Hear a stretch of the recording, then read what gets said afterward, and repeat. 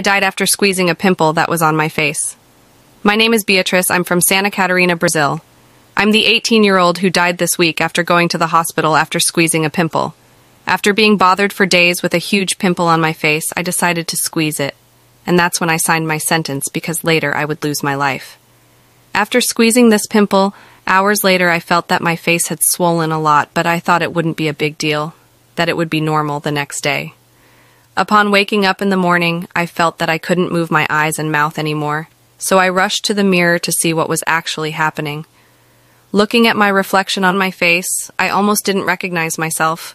That's when I decided to scream for my parents, who were still sleeping at the time. As they got up and looked at my face, they immediately put me in the car and took me to the nearest hospital. Upon arriving at the hospital after taking some tests, the results indicated that I was suffering from a generalized infection caused by the Staphylococcus aureus bacteria, and that this infection had already spread throughout my body.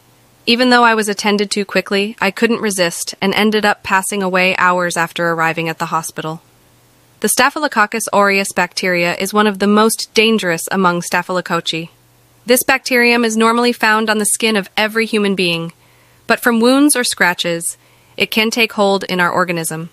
Usually it enters our body through wounds caused by pimples or depilation. Its symptoms are variable, including redness, local pus, heart attack, and tremors. Therefore, be very careful when trying to squeeze a pimple or when depilating. If you experience any of the symptoms in the video, you should immediately seek a hospital to better evaluate your case.